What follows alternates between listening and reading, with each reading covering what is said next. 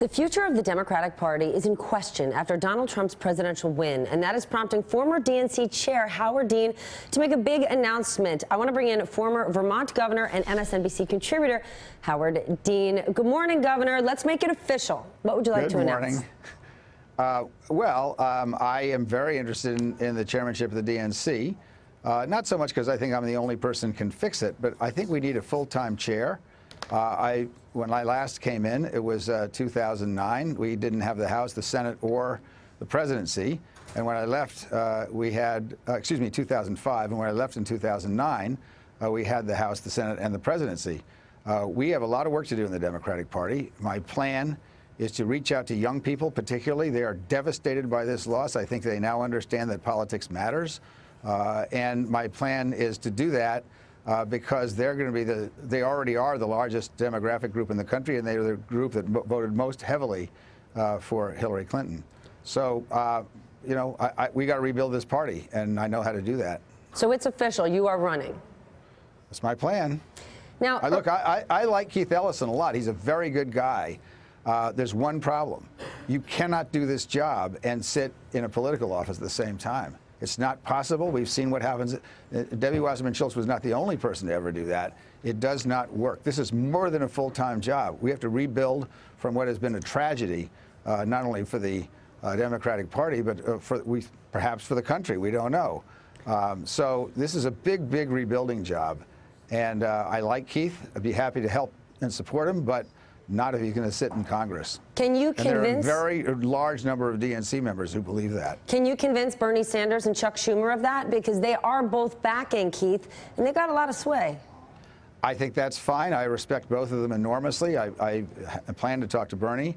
I've talked to Keith already twice, and we're very good friends. I went door to door with him in his very first race in Minnesota.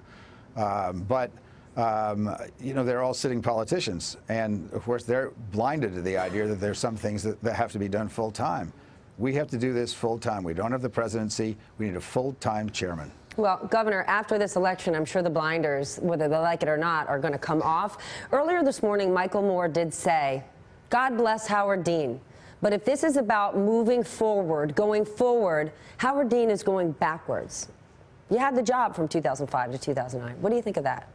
I think I did pretty well. I mean, I think everybody in the Democratic Party would give their eye teeth to have a chair who didn't have the House, the Senate, or the presidency, and left after 4 years with the House, the Senate, and the presidency. So I would argue, I guess, that if you looked at the records, pretty hard to beat that.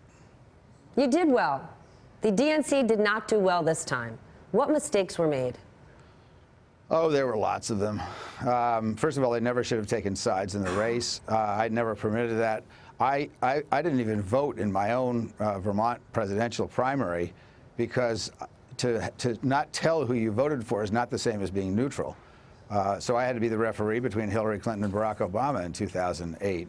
I think and the rule was if you wanted to support a candidate, that was fine. Leave and go work for the candidate, but you can't do that in the DNC. So that's one thing that we have got to get back to. We've just got to do some grassroots organizing. We've got to get, frankly, increase the number of minority candidates who can compete, not just in minority districts, but in white districts. Did the excuse me.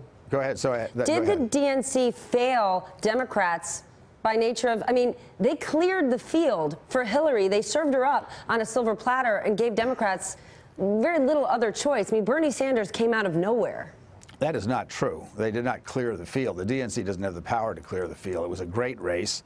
Hillary Clinton won it for a variety of reasons. Bernie, I think, contributed an enormous amount to the party, and I'm very glad he ran.